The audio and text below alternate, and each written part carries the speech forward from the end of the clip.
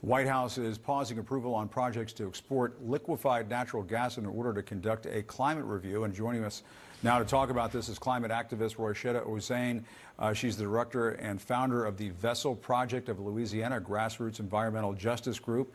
Roishetta, thank you so much for talking to us. We really appreciate it. You also live in Sulphur, Louisiana, a town near several major liquefied natural gas terminals. And we're showing some of the video of what it looks like to live near one. And we're just trying to put this in perspective so folks understand why the administration might have done this sort of thing. You've had to deal with this firsthand. What's it like? Thank you so much for having me, Mr. Acosta. Yes, I am a mom of 6 living here in Sulphur, Louisiana. You can imagine living in a town with the name Sulphur, what it's like just from the name of the town. So we are, surrounded by more than a dozen petrochemical and plastic polluting gas and oil facilities and 3 LNG facilities. Our air smells like rotten eggs. There's constant flaring, as you can see in the video. Sounds like trains are coming back and forth. I have 2 children who suffer with asthma. I have children who suffer with other respiratory and skin conditions, and all have been linked to long-term industrial exposure. Now, me and my family is not alone in this. There are several families who are dealing with the same thing, and we decided to get together and stand up for our children, for their right to breathe clean air and drink clean water. And Roishetta, we're looking at some of the video you sent us now, and you can see this orange glow off in the distance. It looks very menacing. What are we looking at? What you're seeing is what they call a flare, F-L-A-R-E. That is an intentional release of extra product from the facilities in an attempt for there not to be an explosion. You're seeing this view from my front door. My 20-year-old daughter filmed this video. That's how close we are to these facilities. Now, you may ask the same question as me. If there's a chance of an explosion, why are these facilities so close to neighborhoods? But that's where they are, and they want to build more than 20 more of these facilities along the Gulf Coast. Wow, and it's unbelievable that you can see houses right by this, and that the video was taken from your front doorstep is just unbelievable. And so what was your reaction when you heard about the administration issuing this decision that they were going to delay these exports?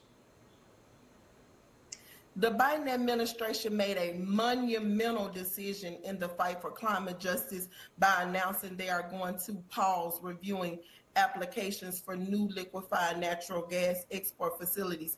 We know in my community that there is nothing natural about LNG. In fact, it should be called LNG for liquefied methane gas due to the amount of methane pollution that they release every day. These facilities have proven to be more harmful than coal because of the way that they have to be shipped. Now, my community is a community where there's fracking, extracting, and exporting. And when these gases are exported and they're shipped across the water, they're more dangerous than coal. Why are they located in and near communities and schools?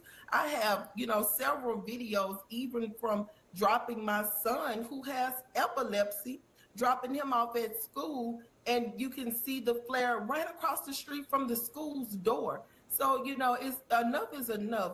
We can no longer put men and women in danger all for money. It's time out for putting policy before people and funds before family. We gotta put people first. And this administration made a bold move, drew their line in the sand, and stood up to dirty oil and gas. And we say bravo to this administration. We know that they've listened to us. We've marched, we've signed petitions, we've, threatened sit-ins, and they heard our voices. And Roishetta, I mean, for the folks at home who might say, oh, well, why don't they just move so they don't live near one of these places? What do you say to that?